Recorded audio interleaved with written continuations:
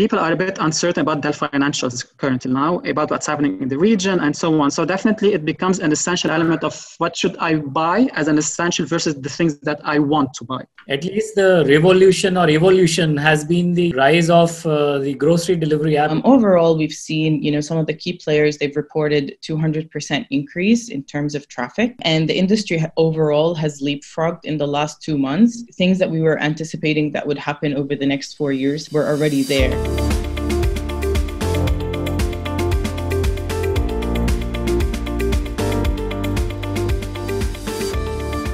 Welcome to Campaign's first webinar.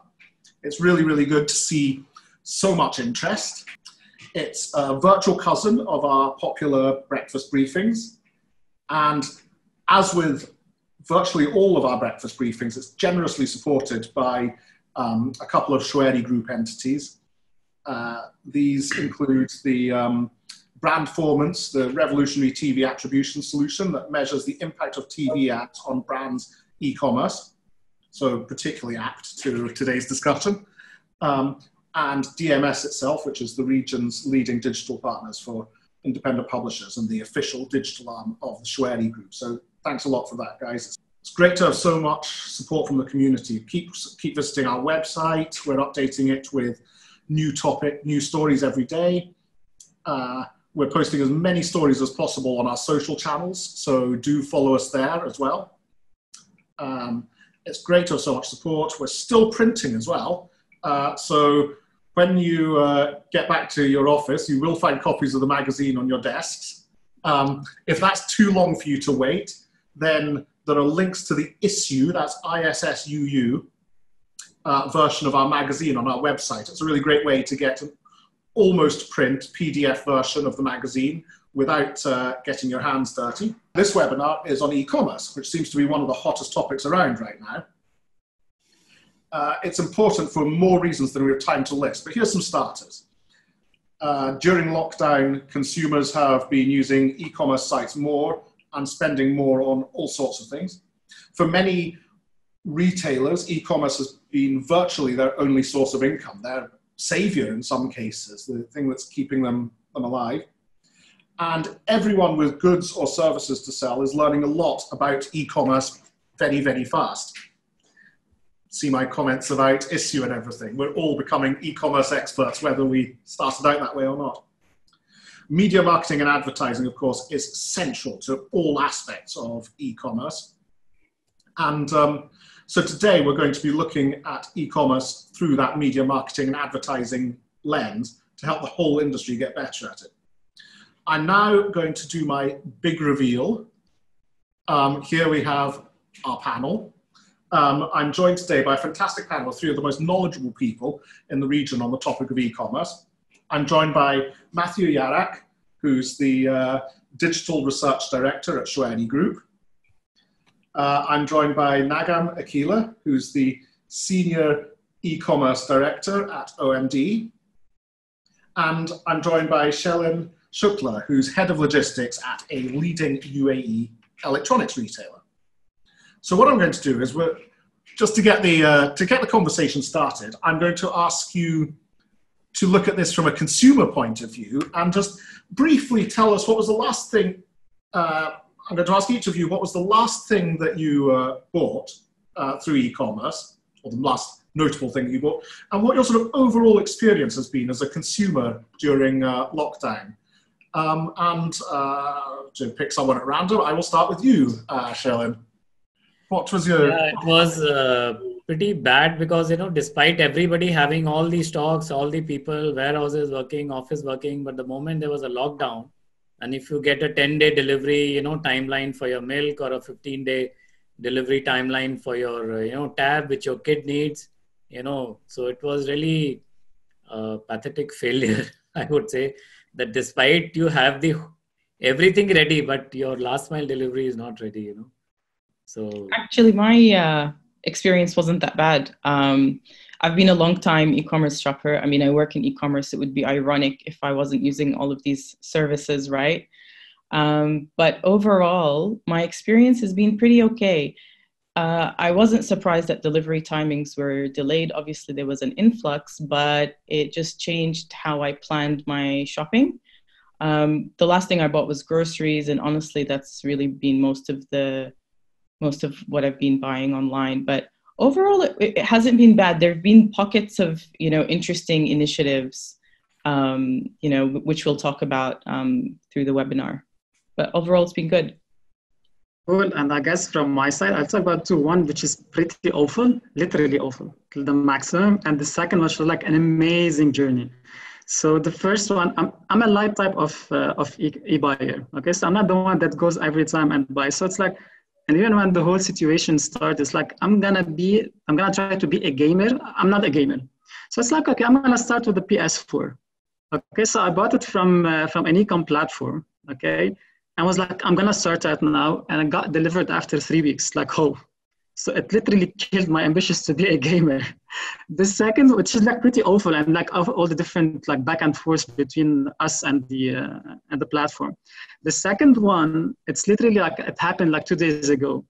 So I bought a TV console. So I'm part of the people who actually went back and started buying furniture for the sake of change. So that one, I literally bought it. It's just like for the sake of change. Being at home for almost 2 months. So I bought it, and it's like the guy told me it's gonna be delivered the second day at 10 a.m. Literally the second day at 10 a.m. And I told him I'm gonna pay by card. So it's like with this machine, it's like it was so simple in a way. It's like, here you go, one day card machine at 10 a.m. It's not even 10.1, 10 a.m. So this is like these two type of this is the two experiences that I had like during the situation. Well, you'll have the TV console ready to put the PlayStation on it when it finally arrives. Yeah, at the same time after 3 weeks.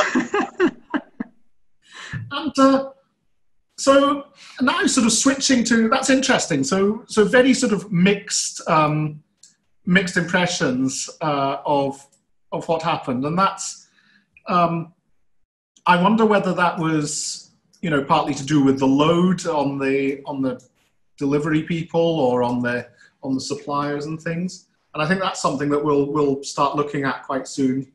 Another thing I'll ask you is what patterns and trends have you noticed during sort of COVID times? And I think this is time to sort of put on your, to take off your consumer hats and put on your marketer hats. I might start with you, Matthew, as you've, you're a data specialist, so you've probably seen an awful lot of data.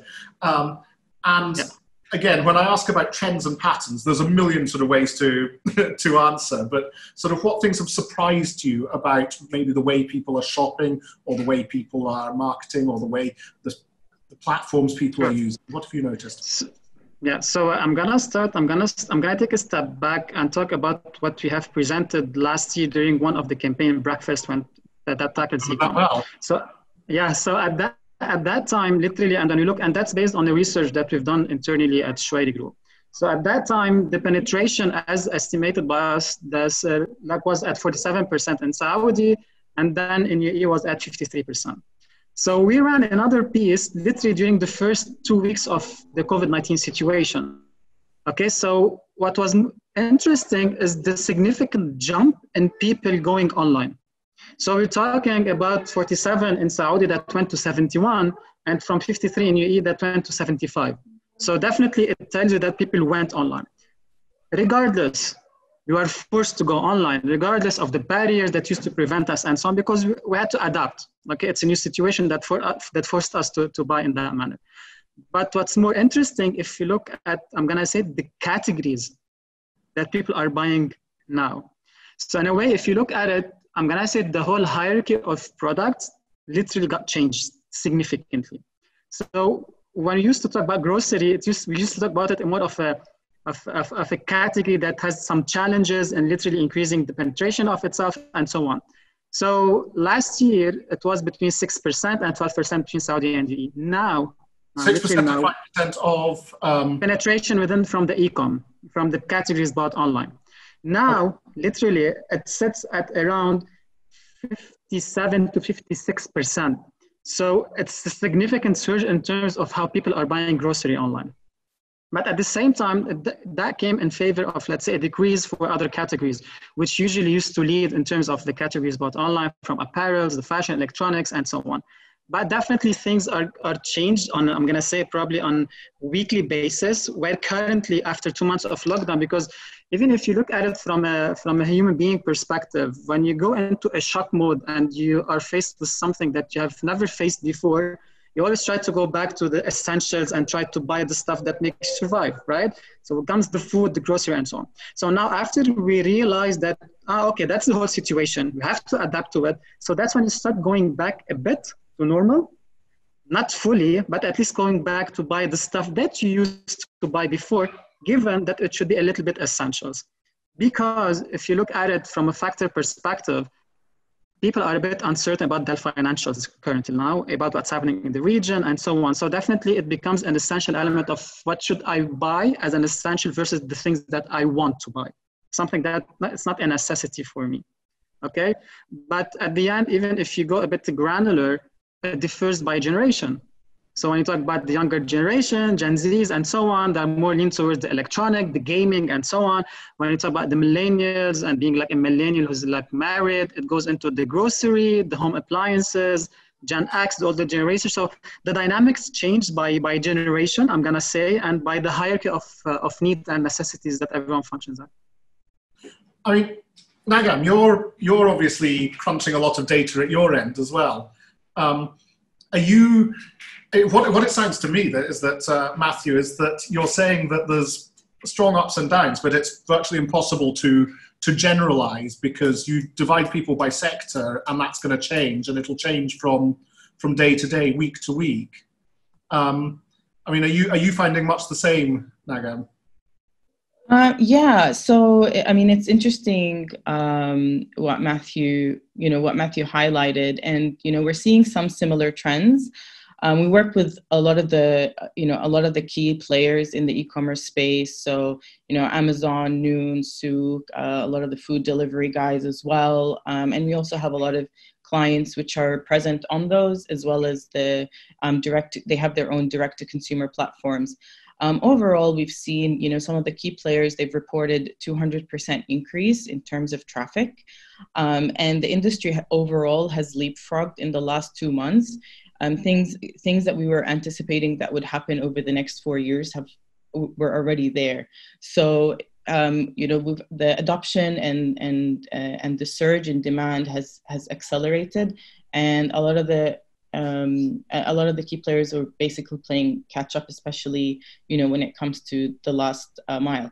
In terms of the consumer behavior, what we saw at the beginning was people were starting to stock up on essentials, and that's where we saw spikes in personal hygiene. So brands like Dettol, Clorox, Lifebuoy, they all won in that space because that's what people were rushing for.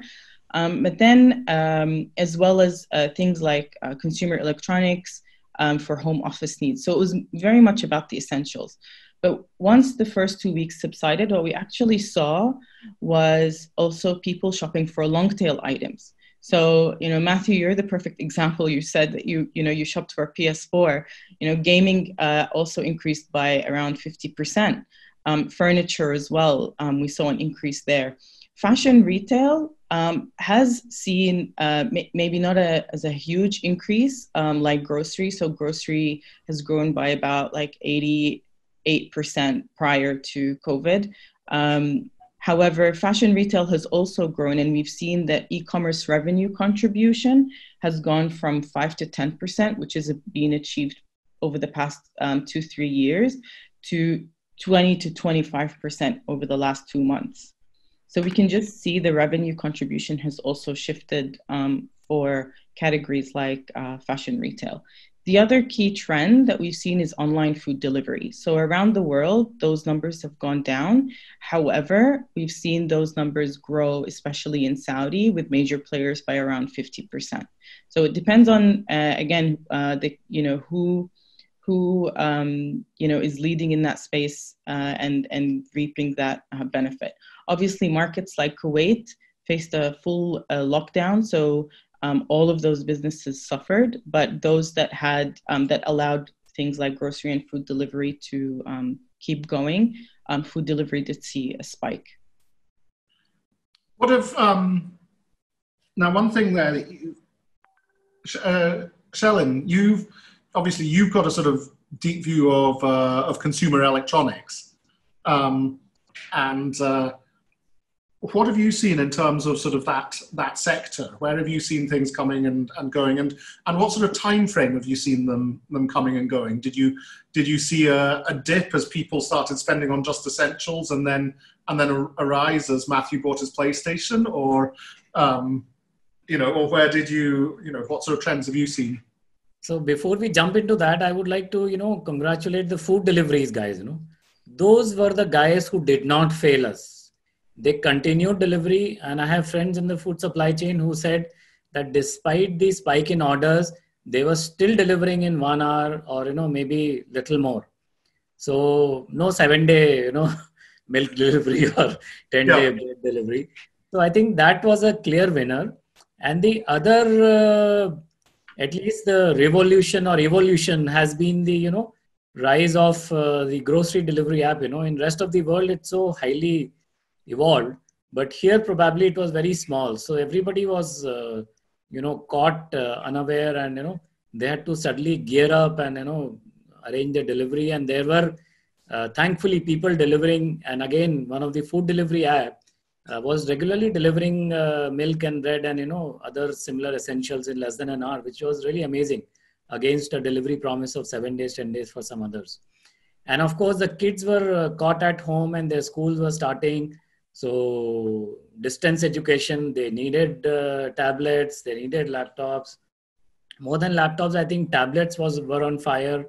And I happened to visit Carrefour one day, and there was a huge demand for laptops, and people were buying like crazy because work from home requirement, the offices. Suddenly, if you have a large number of employees, you cannot give them laptops overnight.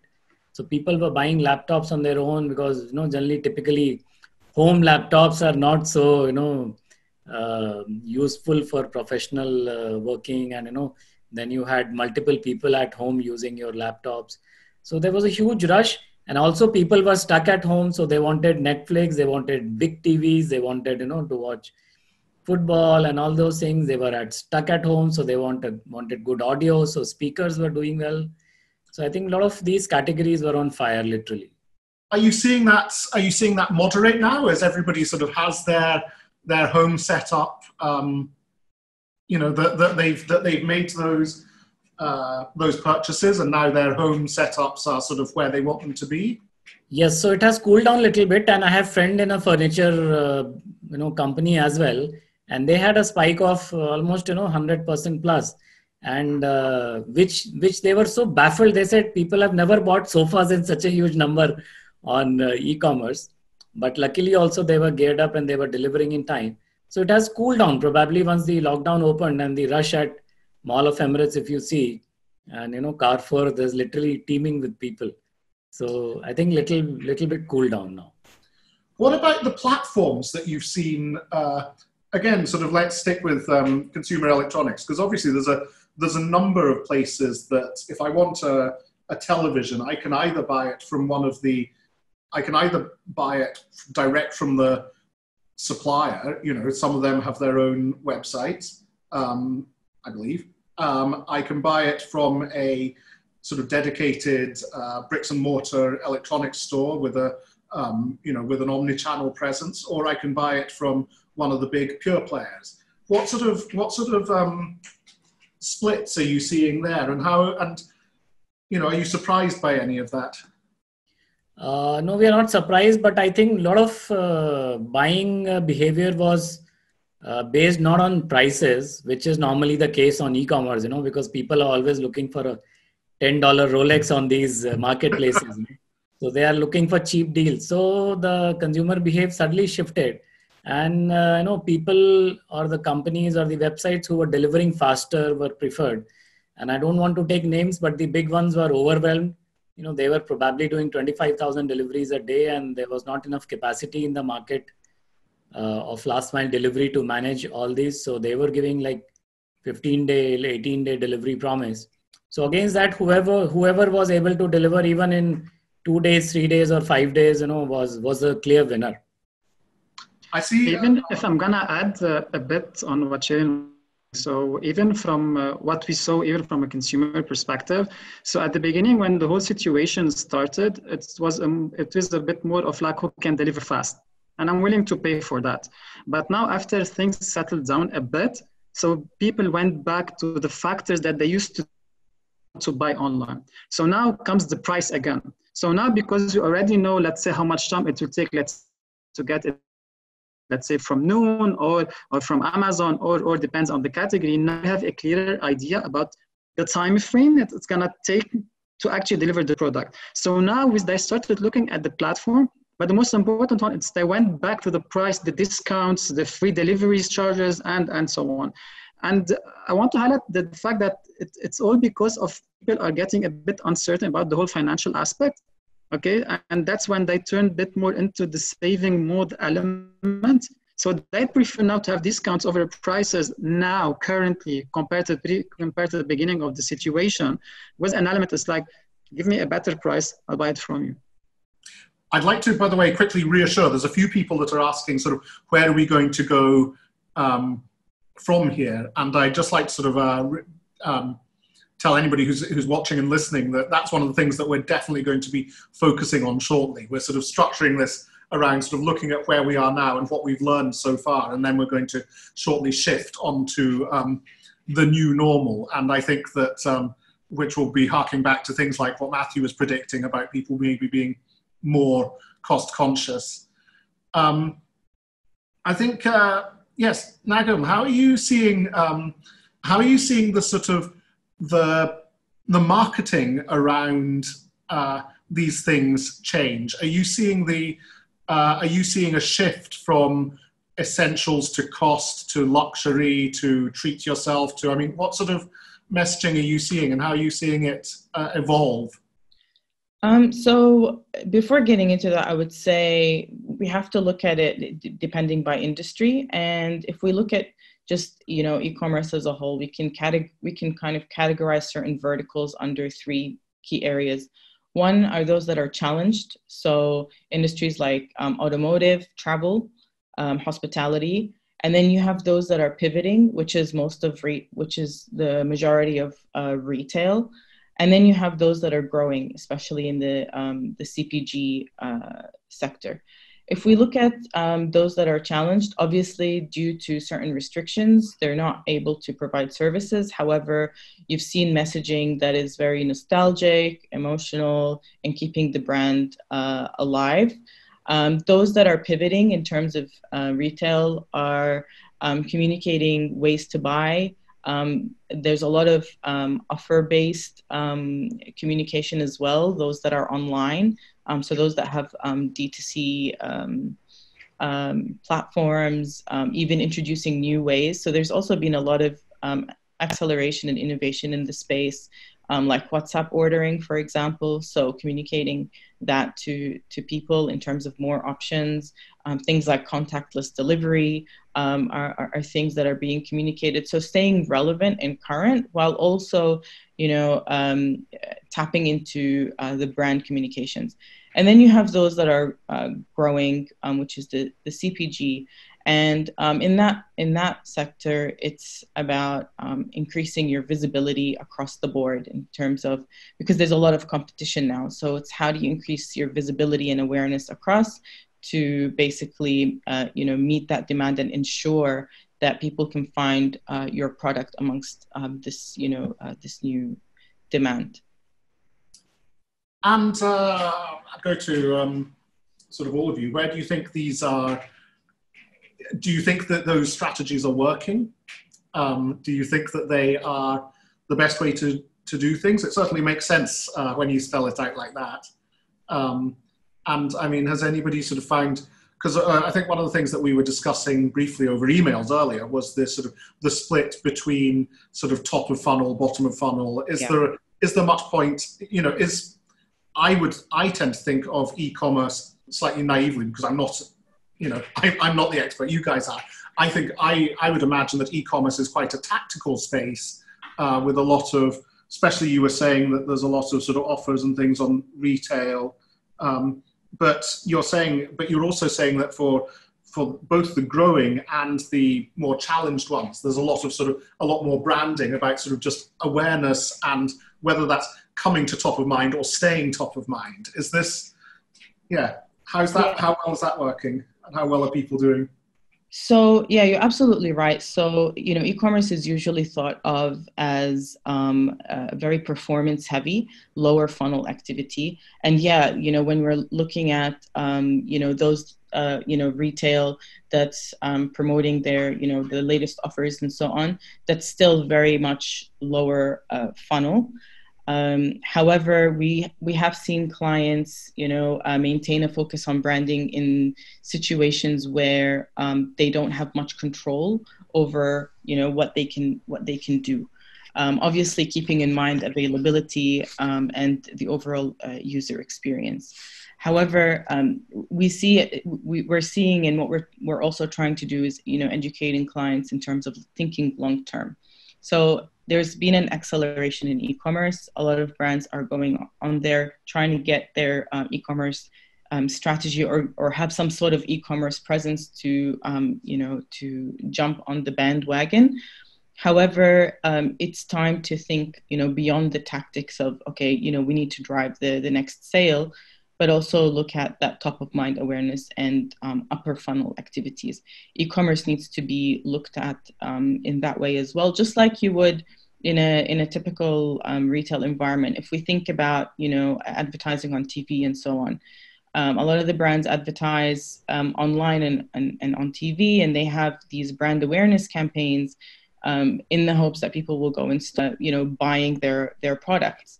The same, line of thinking needs to apply to e-commerce as well, and that's something that we have been doing with a lot of our clients in terms of planning that and creating that top of mind awareness. Amazon themselves as well have positioned their platform as a brand awareness platform, and it's not just for those that sell on Amazon. Non-endemic clients, those who that's what they term them, those who don't sell on Amazon. What did you call it? Non-endemic. Okay. Yeah, so those who sell on Amazon are endemic, those who don't are non-endemic. So non-endemic clients, so for example, banks, in the past, airlines, other brands that don't necessarily have a presence, but might have something that is relevant to to people on those platforms, can advertise on Amazon to generate that awareness because they're in that buying mode.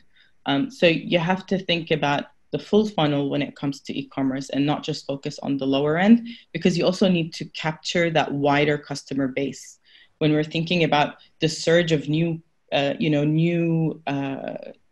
users on these platforms, to Matthew's point, there was a surge in online traffic. And that's absolutely right, because you have a lot of people that are new to these platforms that are exploring. And so it's an opportunity to actually widen the funnel, capture that new customer base to eventually convert them, throughout the funnel. Yeah, and even if I can add on what Maram is saying, so even we're actually seeing it within our group. So we have tons and lots of e-com players going TV nowadays. In order for them to actually create that top of mind level, the awareness level, to increase the user base and then funnel it down. But the most important thing, I guess, even if I'm going to add on top of it, it plays a dual role at the same time.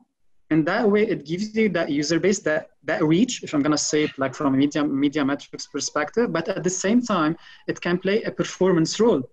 TV can play a performance role. Yes, definitely. I'll tap into it, and even I'll tap into a case study that was done recently in one of the biggest clients in Saudi Arabia, and in partnership with Hearts and Science, which is part of IMG Group. Yep. So TV can play a dual role from that angle. So in a way of increasing the footprint of to everyone, and that creating an awareness, but at the same time using it in the right manner can actually drive performance.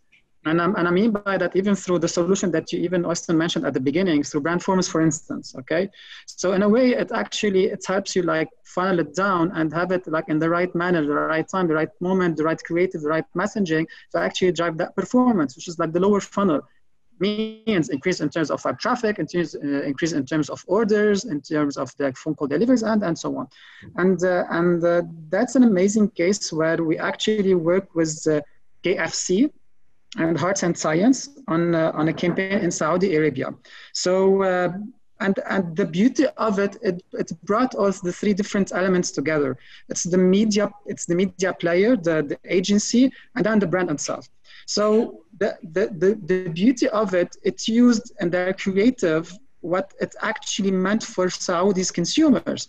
Because even if you start with that basic element, it's like what's going to matter for you when it comes to food delivery, safety, hygiene, right? So using that, you can actually get it like contactless in a way, you order, but at the same time, making sure that you deliver it at the right time and the right moment during the day with the right mix, with the right optimization. And I mean right optimization because we need to think about it from a data optimization perspective. It actually delivered increase in web traffic and increase in terms of orders. And that's attributed to a media that usually used to be positioned as an awareness or a medium which actually plays a key and functional role when it comes to performance. You touched here actually on data, and I think that's a very important thing to move on to. And I might move on to Shalin to sort of talk about sort of some on the ground, sort of on the ground experience. Do you feel that you're getting enough data, and how are you managing to work with that data from a sort of marketing perspective? How, where are you getting data on your consumers? How are you able to sort of leverage that? Where's the sort of, where's the data strong? Where's the data weak? What are your wish list for, for knowing more about your customers? I think on an overall basis, there was a lot of data available, but, not enough analysis being done by all the, gurus of the market. I hear that a lot. Yes, lots of data, not enough analysis. Yes. Yeah, not enough analysis, and almost everything went wrong. And probably we'll see the rise of grocery delivery coming of age, and one thing we've noticed that nothing can beat the need-based advertising. And as Matthew said, that grocery guys were advertising that contactless delivery, safety, hygiene, and all those things, those mattered, otherwise, no amount of advertising could have sold clothes and cosmetics, in these times. So probably, we all need to reinvent ourselves into what is going to sell in future and how. Nagam, I know that you've got strong, yeah, there you are piping up. I know that you've got strong views on data. Go on, lay into it.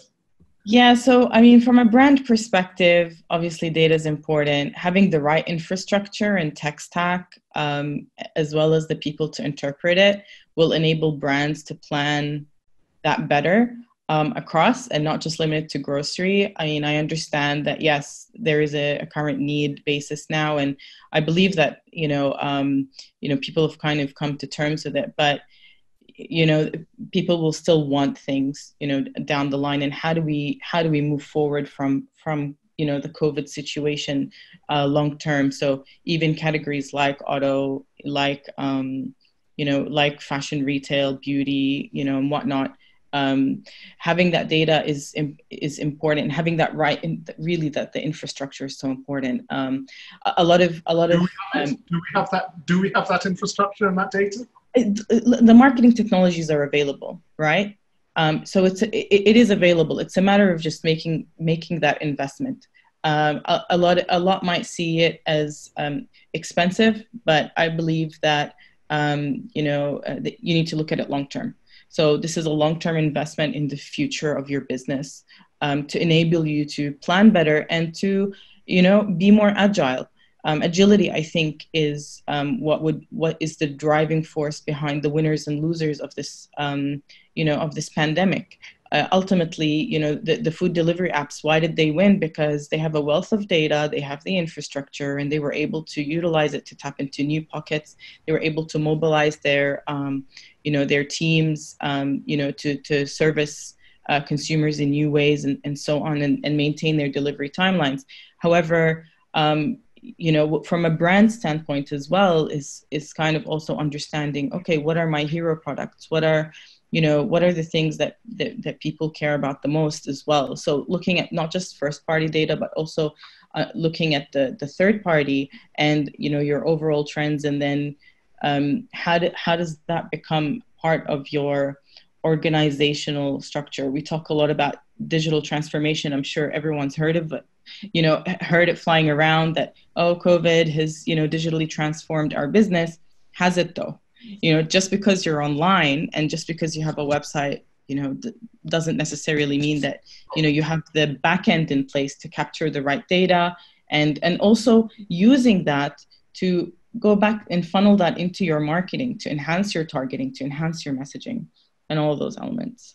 This seems slightly pessimistic then for the smaller players. There have been a lot of people who have emerged during this crisis as sort of new players in the e-commerce scene, whether through judicious planning or because they've had to pivot really quickly. For example, my favorite coffee shop, I now order coffee grounds online. It's a hastily put together website. It's quite quick. But you're saying that it's a big investment for, that a lot of the data stuff is a big investment. And it seems to me that could be prohibitive for the smaller players who are just struggling to stay afloat. Not necessarily. The brands that I'm talking about are those that are looking at large volumes. They're looking at, huge, millions of dollars of revenue targets, and to achieve that kind of incrementality over the long run and to scale, your business effectively, you need to invest in that. However, with the smaller players, there's obviously an opportunity there.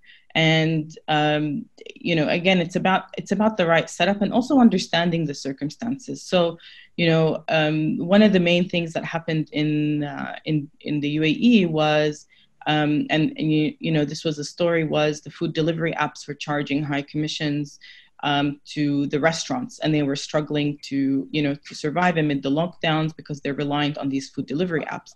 So, a bunch of them got together and they were like, you know what, we're gonna go our own way and go D2C. Great.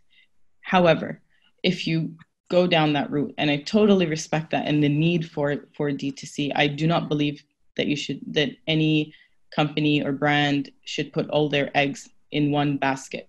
You should have visibility or presence across, because you should give people options. However, if those restaurants expect to go D2C and see the same level of sales, it might happen just as an initial spike because people are intrigued, but then you have to invest in driving that traffic, which the food delivery apps were providing for them. So, it's about that investment. And then it's like, okay, what are, then looking at, the most popular orders, looking at the different behaviors, the times of day, and just, it doesn't have to necessarily be a complicated and expensive process for smaller players, because there are solutions that are catered to SMEs, and there are solutions that are catered to larger enterprises. But the concept remains the same in terms of, looking at what's working and then moving fast. I would say even SMEs have a better advantage because they don't have to steer this huge ship with all of these different stakeholders, and they're able to make decisions on the fly. Companies like Katopi, for example, they're so they're a cloud kitchen, and they service like hundreds of restaurants. And they launched Shop Katopi. They launched meal kits. So they looked at what's happening in the market, and they responded quickly. They looked at their data and they responded quickly, and they launched these 2 new product innovations into the market, and they're doing quite well. So I don't think size has a role to play.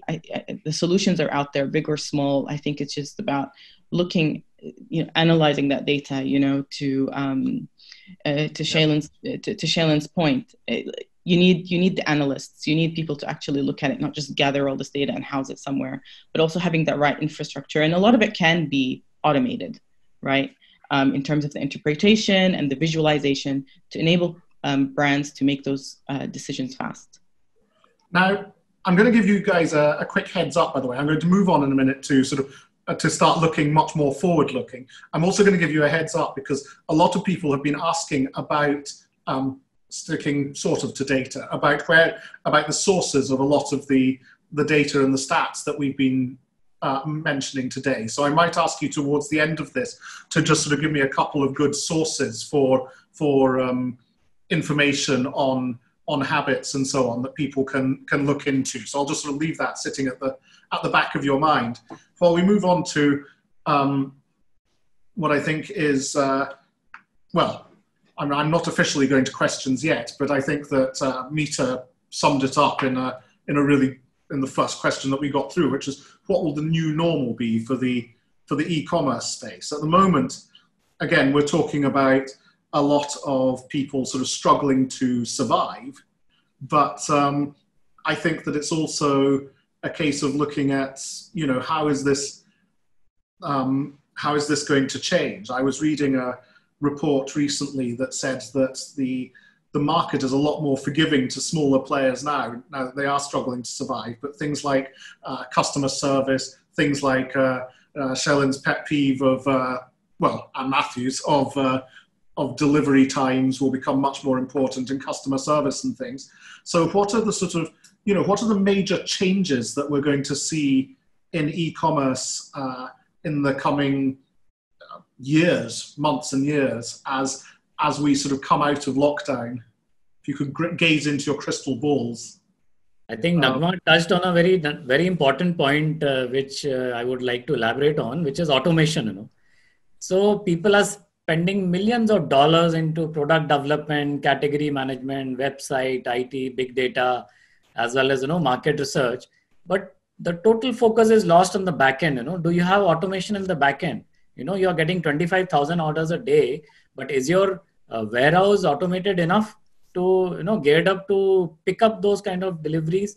Have you invested enough in last mile delivery, you know, yourself or through your associates, so that, you know, that extra capacity is available on the tap? Nobody has done that. To all the CEOs who have always been asking for an ROI for a, you know, robotics or automation of warehouses, this is the answer. This pandemic is the answer. It was a difference between life and death, exist or don't exist. It was not about ROI. Warehouse automation is not about ROI. You know, having a delivery software so that the customer knows, you know, when the delivery is exactly going to come is not a question of ROI. It's an essential you have to have. So you need so much of automation, and that investment has just not taken place, you know. So I think sooner or later people will wake up and the winners will be, you know, like in UK, you see a lot of warehouses have so much of automation. You know, Ocado is one of the biggest examples that despite people not coming, the picking rate did not stop. Why? Because they had, you know, so many robots doing the picking. You know, Ocado is a very famous example worldwide. Which one? Sorry, what's it called? Ocado. Ocado. Thank you. Yeah. And, you know, in a situation like this, when people are just not available, it doesn't matter. Your ROI doesn't matter. It's a question of your survival. It's a question of your existence. So I think that automation has to happen. People have to deliver into. Again, we're talking, I mean, this will be an interesting one looking longer term, because we're looking, I mean, robots don't come cheap. That's why I said it's not a question of ROI. It's a question of you being there or not being there. And it seems that also that it's sort of the automation and the communication between the different stages. That if you don't have that robot and it can't keep up, to be able to transmit that through the whole sort of system, so that you're not putting out ads for products that sold out last week, and that you're not promising next day delivery when actually your delivery backlog is there. And it seems to me that this is one of the sort of big problems, is the automation, or the systems talking to each other. So I suspect there's going to be a lot of investment there. I don't know whether we're sort of seeing that yet, and it's very basic. It's very basic. You need to have an AI-driven demand planning system, which tells you what is going to run out tomorrow, what is going to be out of stock in a week and in a month. so that your buyers can plan and replenish. Nagan, how, or Matthew, sort of coming back to you to sort of look at that from a sort of marketing and messaging point of view, how much do you actually see these sort of systems integrating with the marketing teams and with, you know, we can do amazing automated marketing, programmatic advertising can retarget people, it can hit them with exactly the right ad for the right thing at the right time. How well is that tied in with actually, but if they then click and it says out of stock, all that's gone to waste. How well are these things tied in? From what I see, I mean, there's already, you know, solutions that are cropping up that allow you to shop in banner, for example, and those can be served programmatically. They're integrated. So solutions like, you know, Adamo are already available in the market. So I think we're going to see more of those kinds of offerings that allow people to shop directly from, you know, through the ad and add the products to their basket. So then, you know, when it comes to, you know, campaigns that are running, you know, off-site, you know, off the e-commerce platforms, that will be, you know, a really good link. Also things like, you know, Facebook collaborative ads, Instagram shopping, you know, these are all available as well. And I think we're going to see more solutions like that.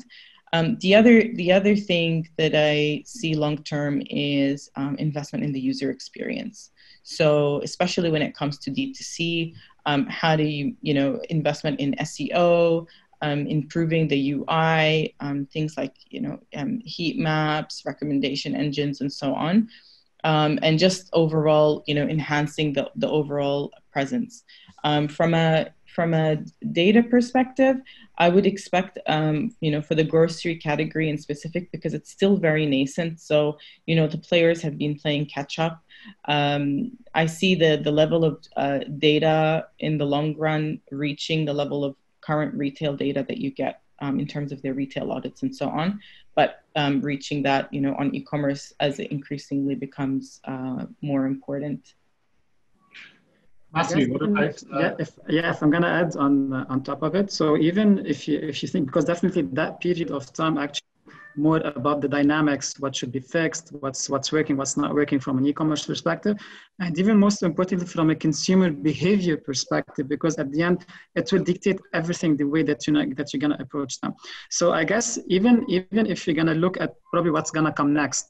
Okay, and that's what you call the what if scenario. If let's say the whole lockdown was removed and then like people are allowed to go back to their normal life.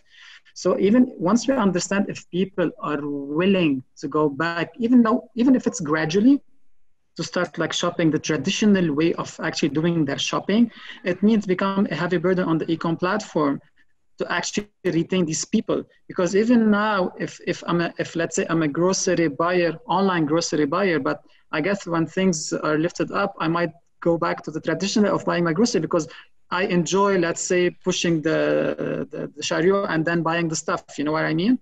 So once you understand probably these dynamics, it becomes a matter of how you need to retain a certain customer, probably not even to buy all the products the way that you used to buy, but at least have a certain basket value that can generate like a good ROI, I'm going to say.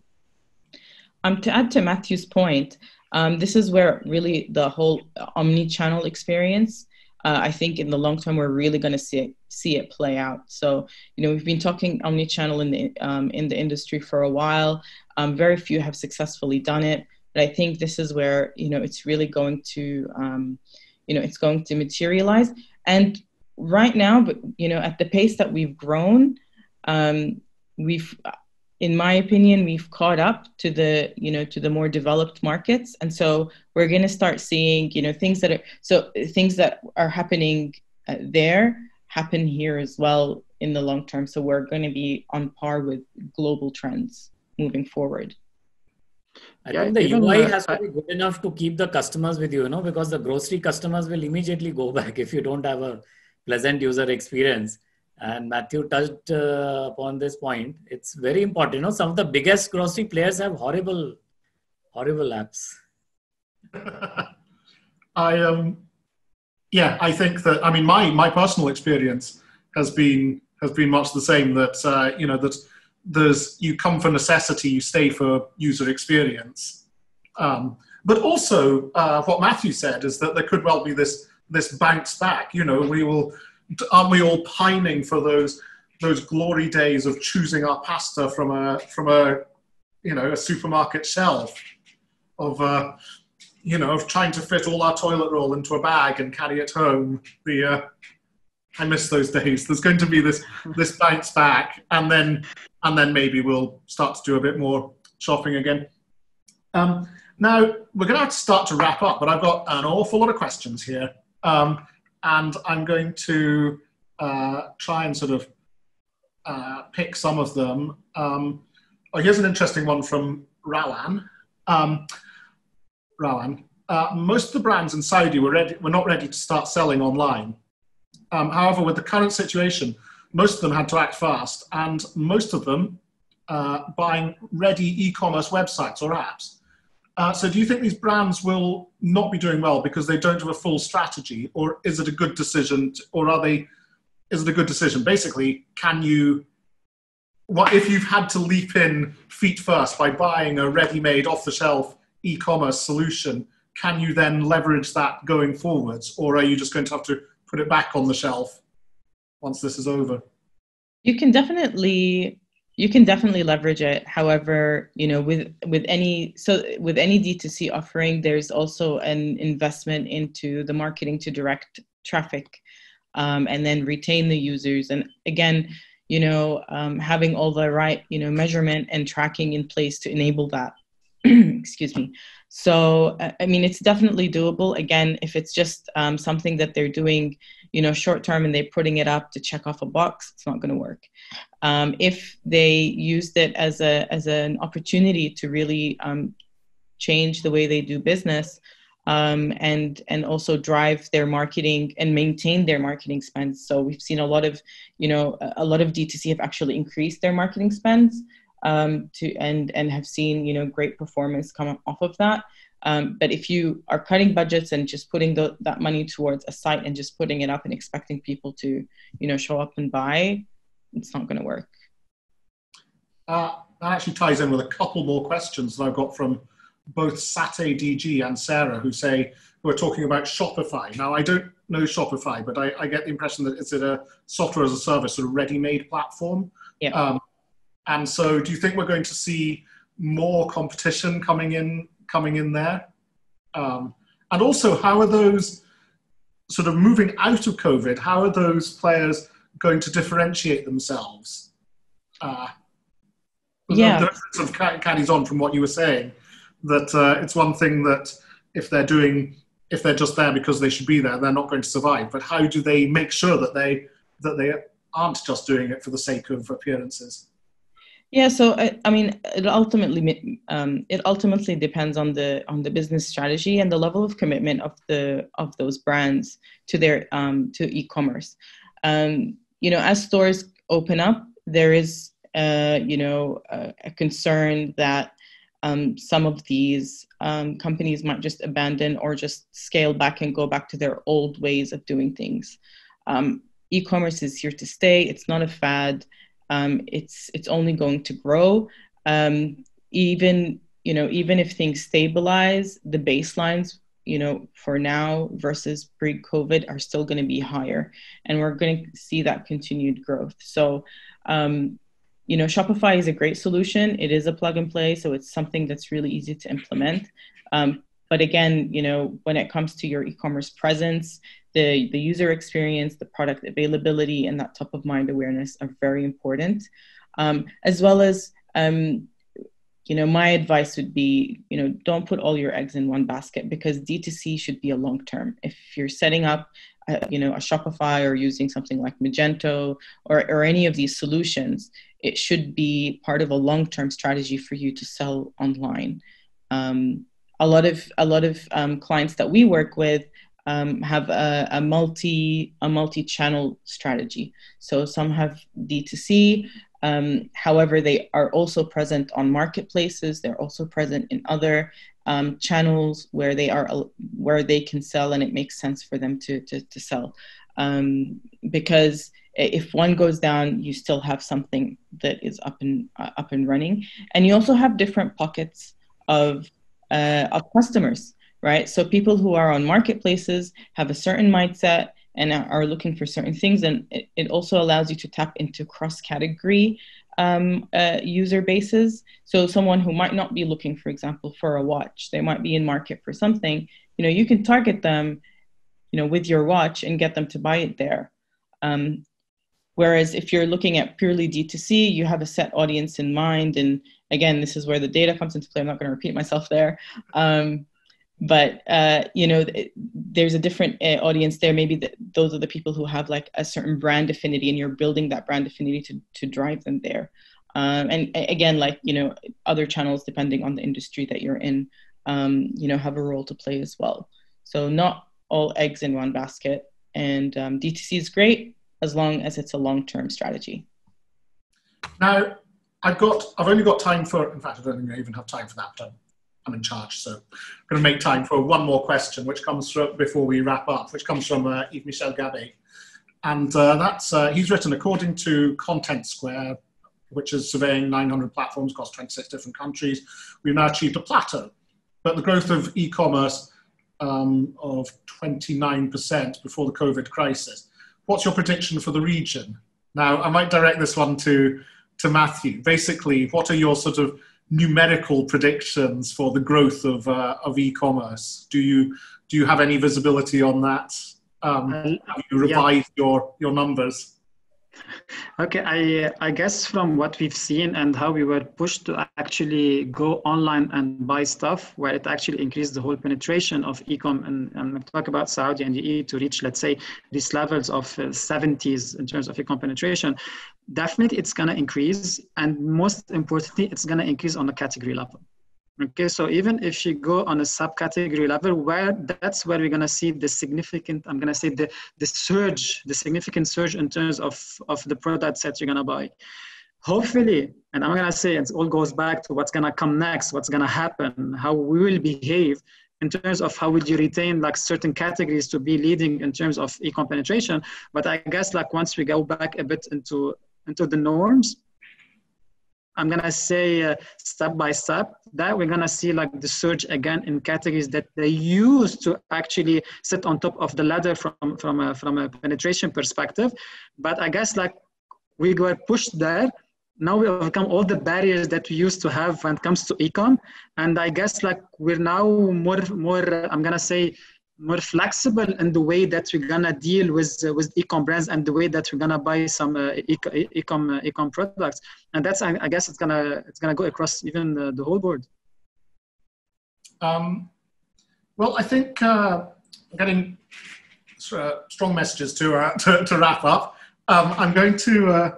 So as I did say that I'd come back to data. So is there any sort of do you have any sort of really good preferred sources of data that are good to go to for finding out sort of where we are now and predictions and so on? I mean, whether it's your own sources, whether it's your own research, whether it's I've got Yves Michel's ragging you here. He's saying that he wants numbers right now. Where would you go to look for those numbers? But that's what I'm saying. It's like from us, we don't have literally a number that's going to come on the e-com. We're saying it's significantly increased, but what we're forecasting is an increase on a category level. Right. Okay. And that's what I have mentioned, because even now what we're seeing from, let's say, an apparel or fashion perspective, it's forecasted to increase 10% post-COVID-19 if things go back to normal. So when it comes to e-com in general, I guess it's a very broad question. So definitely it becomes difficult to actually forecast where it's going to be on an overall industry level. From a category perspective, I'm going to say it's easily predictable of how people, if we're going to go back a little bit to normal and buy the stuff that they used to buy before. So, Michelle, I don't have the plus 29% or plus 30%. So, and where's a good place to look for data? Where do you gather your data from? Are there any sort of really good sources that people looking further into this should be looking up? So from our side, literally everything I mentioned, it's based on our own internal research, because we have a big footprint from digital perspective in Saudi and UAE. So it gives us that clear indication on the online population and how it's going, because when you talk e-com, you talk online population. But even at the same time, we also have our own behavioral data, which also at the same time can add an additional layer to better understand the dynamics from a behavioral perspective and where it's heading. So basically, whatever I've mentioned, it's based on our own internal data. And I'd like to just put well, in fact, a sort of a mutual plug in here that you guys over at DMS and Schwery have been providing some really handy infographics on e-commerce and all sorts of things from, sort of different forms of consumption, whether it's of media or actual goods and services and so on, over on campaignme.com. So there's a link there to a lot of the research that you've actually been mentioning, on some quite handy infographic forms. Shelin, when you're looking for sort of insights and data, where do you go? I think it's mostly internal, and we do buy sort of research data from outside, but I cannot really comment on that. Oh, no, of course. Not my domain. Yeah, not my domain. Fair enough. Yeah. And Nagam, you are the queen of data here. What's your go-to sources on data? Is it all internal or is it external, or what's your? We look at, on a client basis, we look at the brand data. So first party where available. And then we also have a lot of, great relationships in the industry with key players. So, a lot of the behavioral insights and what's happening in the region, we talk to them to understand and, how that will impact our strategies for our clients. Also, partners like DMS and other studies, that have been conducted, we tap into those. So we also have like a full analytics team that, goes through all of that and, deciphers it, and distills it with key action points for the agency. So, do you find there's challenges getting the data from, because one of the criticisms that one of the problems that I hear, and somebody's actually just raised it, Gagan's actually just raised it in the discussion things. We can tie it. It's not another question. We've run out of questions, but it certainly ties into this. Is the challenges of getting data from the walled gardens of platforms. Whether that's, and presumably, do the likes of Amazon and Noon, do they count as walled gardens now? Are they? Yeah, they do. So they are walled gardens. Obviously, a lot of them safeguard their data. It's their, it's what makes them different and stand out. We do have indicators, though, through our partnerships. Obviously, anything that I can't say because I'm under NDAs. But there are a lot of safeguards. But on a brand level, if you're running campaigns on Amazon, you do get that brand level data. You do get that granularity in terms of which audiences bought your product, who was also in market, what are the optimizations that we created, what are the products that sold better, and all of that. It is available. But if we're talking about overall trends, we do have that knowledge, and they do share those top line insights with us. So it helps us, put strategies forward and plan for our clients.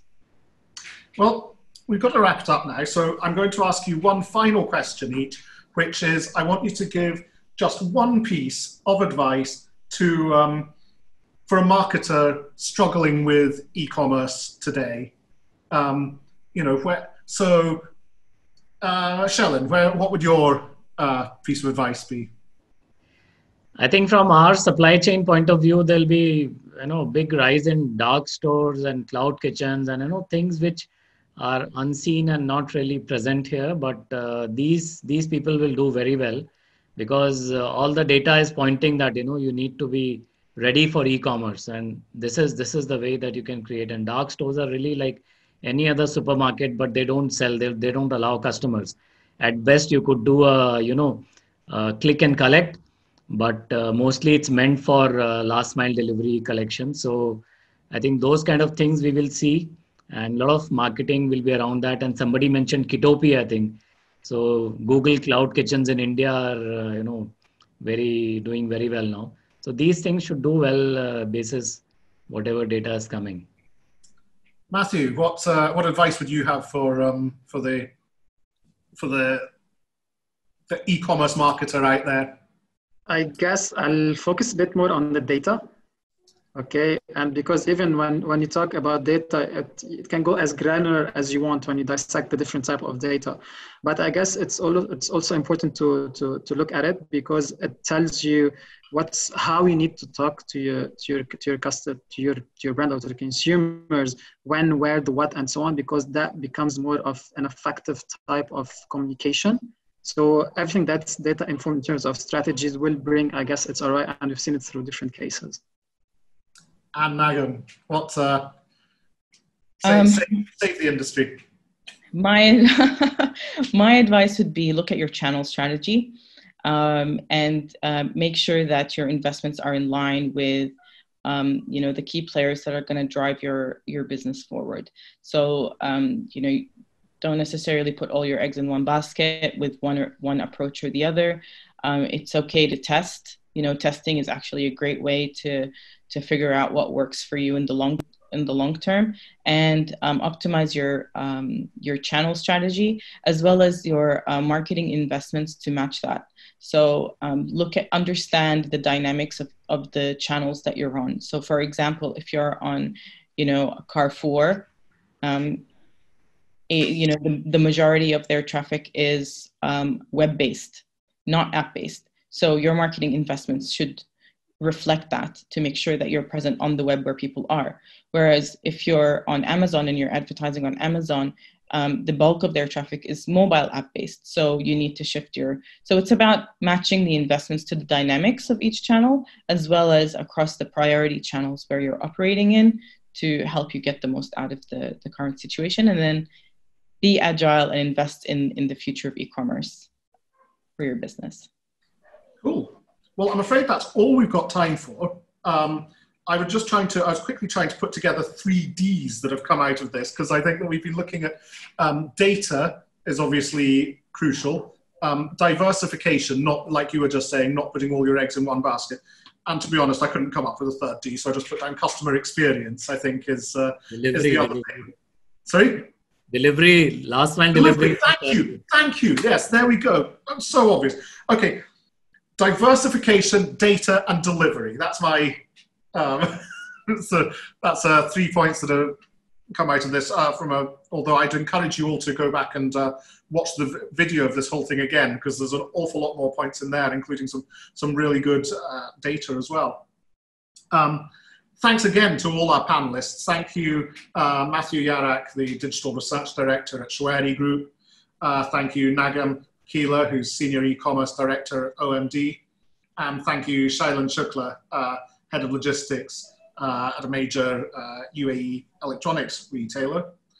I'd also like to thank, I'm going to leave you guys sitting there until we sort of sign off, because I'm going to say thank you again to our sponsor, Brandformance, which is, Matthew touched on it, the revolutionary TV attribution solution, which measures the impact of TV on brands' e-commerce. Proof that it's not just a bottom of the funnel, e-commerce is not just bottom of the funnel strategy, and that works all through the thing. And DMS, which is the Legion's leading digital partners for independent publishers, official arm of Shwari Group. And do, as I say, pop over to Campaign Middle East to check out some of their research. Thanks a lot to, thanks a lot to the Motivate team, to Anusha, Nadeem, Feroz, Red, various other people who worked on our first webinar. We've all managed to stay on without, there was a danger that I'd be turning into a potato or something, but we seem to have managed to avoid that. And so thanks to everybody behind the scenes. We'll be sharing a video of this conversation on our social channels, so keep watching our social channels regardless. Keep visiting the website, keep reading the magazine. I don't know whether any of you saw on the chat that Ian, the head of Motivate Media Group, was encouraging everybody to get in touch, and get campaign home delivery is now available. So you can still have your wonderful, remember this, a proper paper magazine delivered to your door. So do drop us a line. Next issue is out on May 31st. So either get it delivered to your door or read it on issue. Get in touch with us if you want to get involved with any more webinars, and keep sending us your feedback, as this is our first webinar. I thought it went wonderfully. We always want to do better. Yeah, keep an eye out for further webinars. I can't believe how many people came, so thank you all for attending. And once again, just thank you, Shailen, Matthew, and Nagam. I think that, I hope that together we've just made, next time your e-commerce delivery comes on time, next time the marketing hits you correctly, next time you see the appropriate ad in the appropriate place, I like to think that we've had a little bit to do with that. So thank you very much, everybody, and keep in touch. Thanks, Austin. Thank you. Bye. Stay safe. Bye. Bye. Bye. Thank you. Bye.